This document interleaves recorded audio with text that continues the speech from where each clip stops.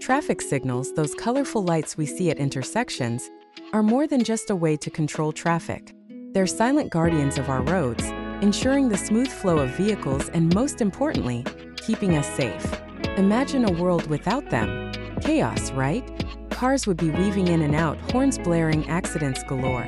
Traffic signals bring order to this potential mayhem. They tell us when to stop, when to go, and when to yield, preventing collisions and keeping everyone moving safely. But how do they work? It's all about timing and coordination. Sensors embedded in the road detect approaching vehicles and adjust the lights accordingly. This intricate dance of red, yellow, and green keeps traffic flowing smoothly, reducing congestion and minimizing delays.